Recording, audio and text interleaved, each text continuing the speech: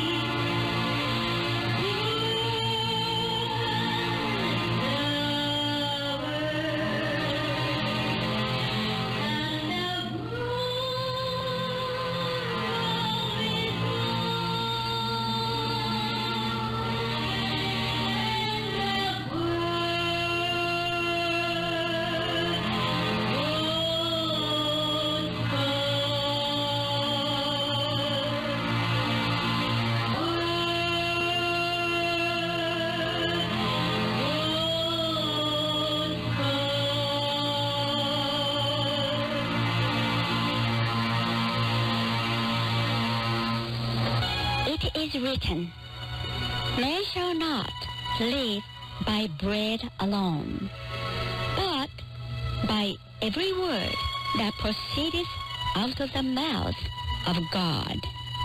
Welcome to Living the Bible with Miracle Namihira. If you have any comment or questions, or if you want to have Book of Prophecy, or if you want to donate some tax-deductible donation, then please write to Living the Bible, P.O. Box 821791, Vicksburg, VICKS, BURG, Mississippi, MS, zip code 39182. Please write in. Thank you very much for your support.